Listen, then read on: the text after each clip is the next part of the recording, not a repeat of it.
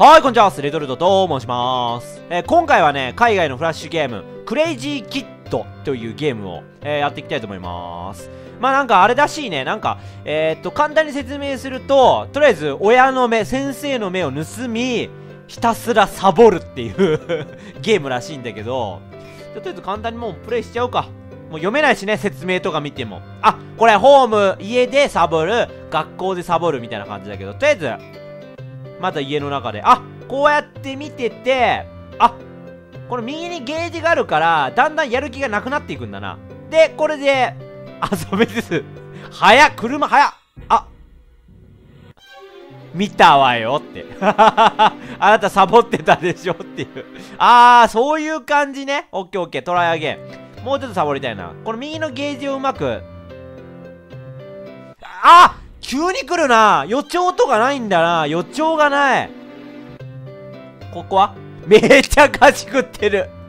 待て。はい、俺、よし、パソコン。ニコニコ動画最高。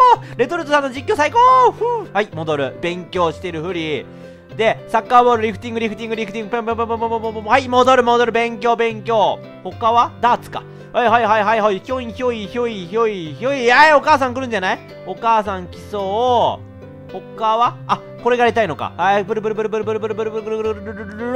来る。オッケー。完璧なタイミング。お菓子。腹減った。キャラメルコーンも食べて、戻る。リフティング行こう、リフティング。パン。はい、戻る。おい、絶妙。ニコ。YouTube。はい、戻る。あとは、なんか他にできることないのか。サッカーしたい。遊ぶな、こいつ。ちけーちっか。いや、そりゃさ、ドアの近くでそんなやったらそりゃ怒られるよ。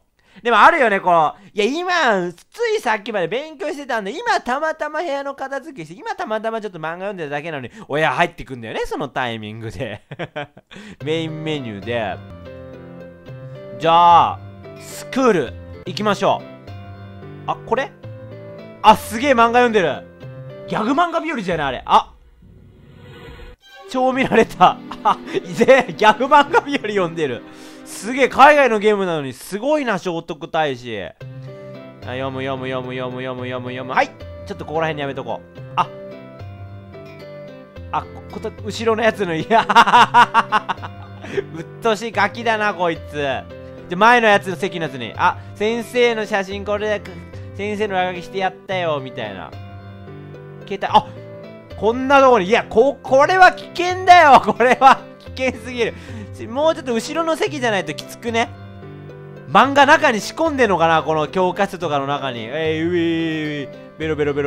はい、これ、落書き超面白くねーって。いや、これきついよ、そりゃ。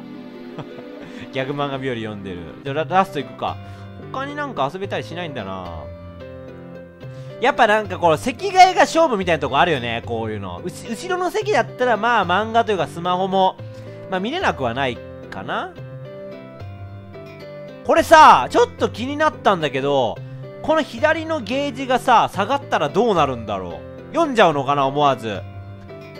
ちょっとこいつ、一回勉強させてみよう。ちょっとこいつ、ちょっと遊びすぎだから、ちょっと勉強させて改心させよう。ほら、真面目に漫画みたいなのわかるけどさ、真面目に勉強しなきゃいけない時なんてあるんですよ。ねえ。先生、えらいつきっきりだな、赤毛の少年に。さあ、どうなる？漫画見てえよ。漫画見てえけど、先生見てんだよな。どうなんだ、これ。漫画見てえ。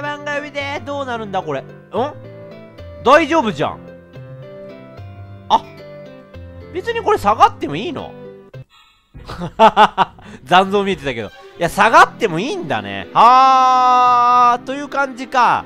なるほど。はい、ということで、ご視聴ありがとうございました。クレイジーキッドという海外のゲームだけど、面白かったね。なんか海外のフラッシュゲームって何らかのいたずらをやはり従ってる気がするよね。なんかボコボコにしたりとか、なんかエレベーターでね、いたずらしたりとか。はい、ということで、またね、いたずらするゲーム見つけたらやってみたいと思います。ご視聴ありがとうございました。レトルトさん。くれ。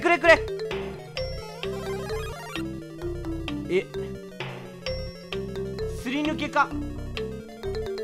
いけー、やったーやったーよっしゃー